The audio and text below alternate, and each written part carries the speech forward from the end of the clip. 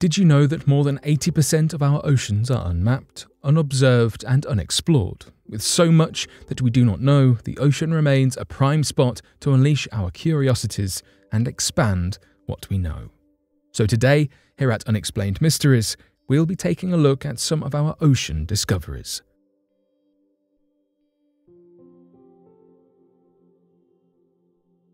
Great white shark versus giant squid. What comes to mind when you think of the scariest creature in the oceans? Did a great white shark swim right in? Well, you would not be wrong. They certainly can be frightening. Also known as the largest predatory fish on the planet, they boast an average length of 15 feet and can weigh up to a massive 5,000 pounds. With a powerful torpedo-shaped body whose tail sends them speeding through the waters, they can then latch onto their prey with their 300 serrated and triangular teeth. However, they might not be the all-fearsome predators you think they are. In fact, evidence suggests that they could even be prey to some larger sea creature out there. That is exactly what a newly released study proves, as scientists believe that somewhere out there in the large Pacific Ocean, these great white sharks are being attacked by massive squids. How so? By the large scars and sucker marks found on the sharks.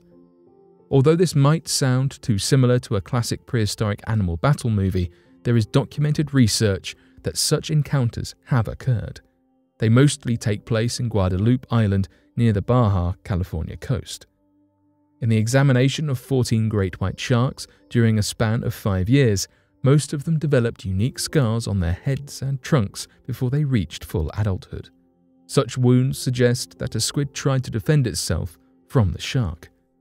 Because of their proximity to the volcanic island, which is otherwise known for being a feeding site for the most apex of predators, encounters between sharks and cephalopods are not unique. However, there are not too many documented interactions between great whites and large squids, which makes these findings especially mysterious. It is definitely not impossible either. In the region of great white shark territory, there are several squid hotspots with a huge variety, ranging from foot-long neon flying squids to giant squids that can grow to a huge length of 46 feet. This sheds plenty of light upon the fact that squids play a big role as prey for adult great whites. What is even cooler is the depth at which these fights are taking place. Not only are they deep, but they are also taking place in the twilight zone, which is the layer of water that even sunlight cannot penetrate, at about 650 to 3,300 feet deep. In the end, scientists have yet to find direct evidence that proves that giant squids were the ones that caused the sucker marks and scarring. However, they do believe that the culprits are likely the jumbo squid, the neon flying squid, and the giant squid.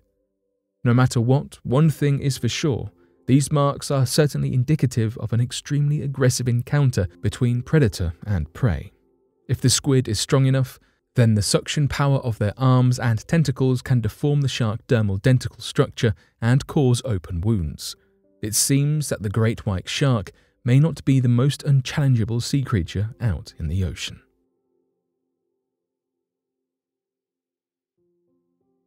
Ancient structures below Lake MacDonald.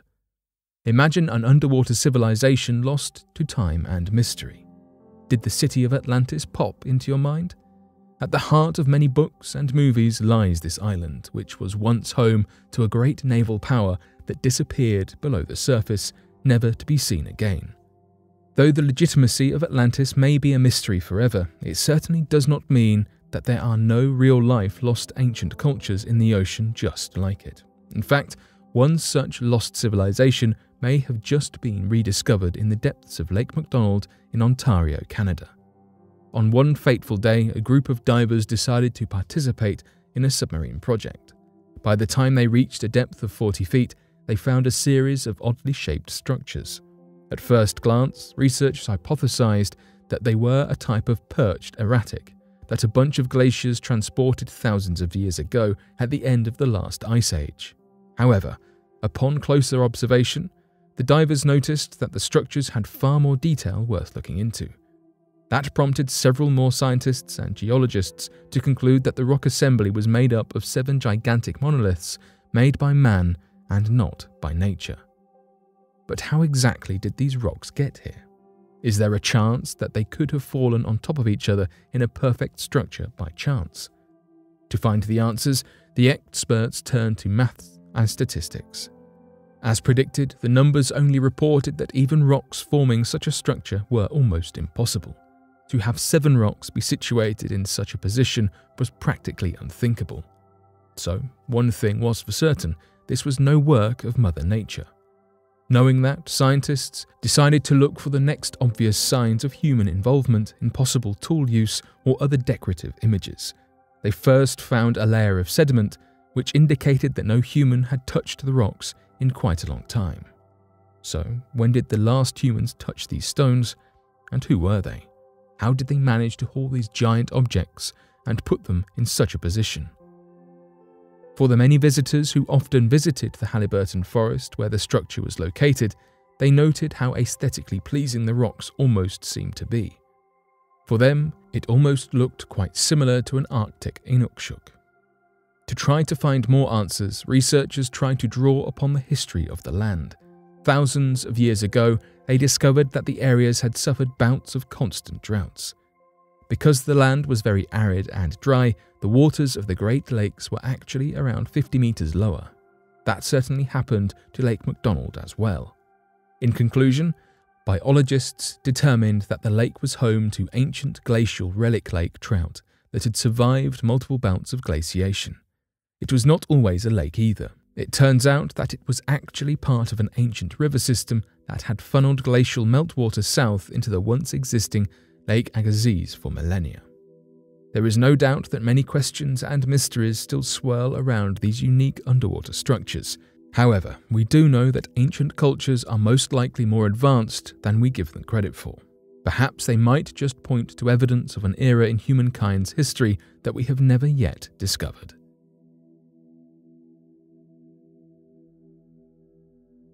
Zombie greenhouse gases in the Arctic. Climate change is only increasing in speed, and part of that may be due to the fault of the Arctic Ocean. Did you know that each year, millions of tons of organic carbon and methane in the area thaw and ooze out to the surface? The carbon tied up in the organic matter and methane is found trapped in the subsea permafrost, which is also frozen sediment that became covered by seawater at the end of the Paleolithic Ice Age. Even though this zombie greenhouse gas could really impact the environment, it is hard to gather data on how fast the gases are leaking because the sediment is in such a remote and inaccessible area. However, 2 emerging theories have resulted. One of them, and arguably the scariest of the 2, is that this greenhouse gas reservoir is a ticking time bomb that is bound to explode and suddenly spew into the atmosphere, which would trigger a climate disaster. The other tamer one is that instead of an explosion-like release, the gases will continue to ooze into our atmosphere as they have for centuries. Humans, however, have the capability to make the situation worse by speeding up the rate of release. At most, the acceleration would take place over several more centuries and not in the course of a few decades or years. Still, it is pretty frightening just to hear about how much zombie greenhouse gases are lurking beneath the surface. In attempting to capture a comprehensive picture of the ecosystem, they came to the startling conclusion that the permafrost holds about 60 billion tons of methane and 560 billion tons of organic carbon. On top of that, about 140 million tons of carbon dioxide and 5.3 million tons of methane escape from that permafrost into the atmosphere every year. In terms of comparison, that is almost equal to the carbon footprint of the entire country of Spain. From that data, experts arrived at the conclusion that over the next 300 years, the rate of greenhouse gas emissions from the subsea permafrost is only likely to substantially increase if carbon emissions from human activity continue to function as normal. Though more research is likely to change everything, there is no mystery about it that we as humans are linked to this permafrost below the cold Arctic Ocean. The part we play in it can impact the entire planet as we know it.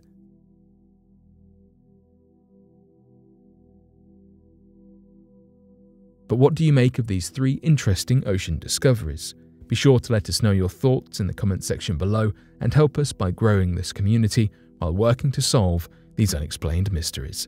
Thank you for watching, and don't forget to subscribe for more videos.